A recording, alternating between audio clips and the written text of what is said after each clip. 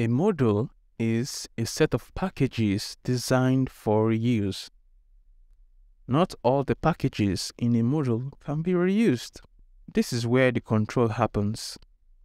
When creating a module, you can set what packages can be reused and which can't. From JDK 9, the Java API packages have been split into modules. Here is a diagram that shows that. You have modules like java.base, java.desktop, java.sql. The API modules are referred to as platform modules, and all their names begin with the prefix Java.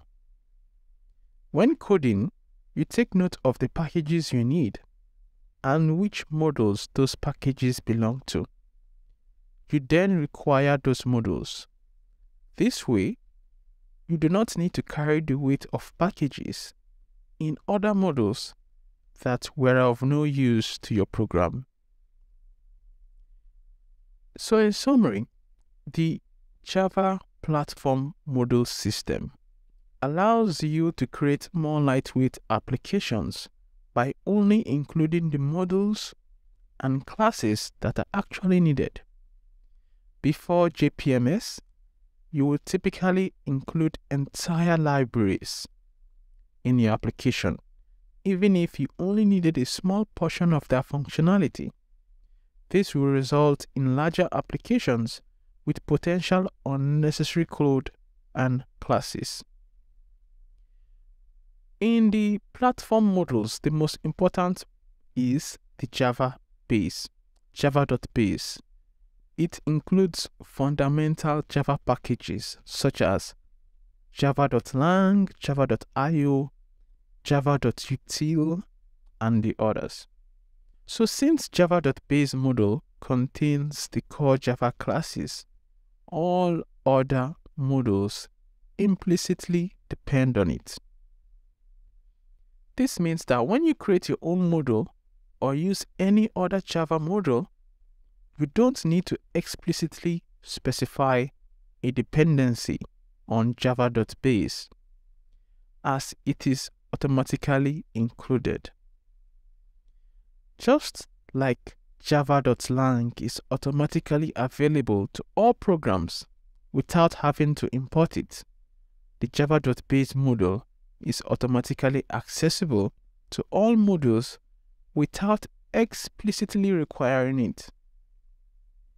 The java.base module itself does not depend on any other module.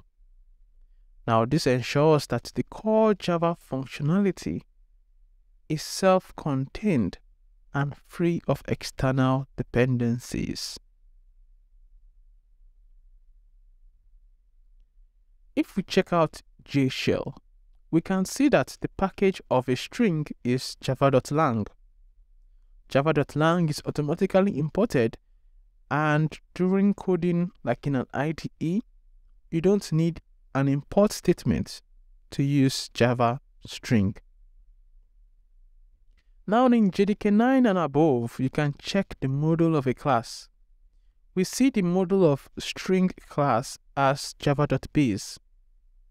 And this is because java.lang package is located in the java.base module. I can use list modules command in my terminal to check out the available modules.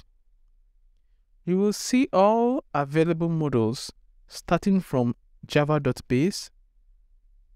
We have java.compiler, java.desktop, java.sql, so many others. It is only java.base that is required automatically. In coming lessons, I will show you how to require other modules when you need packages located in them.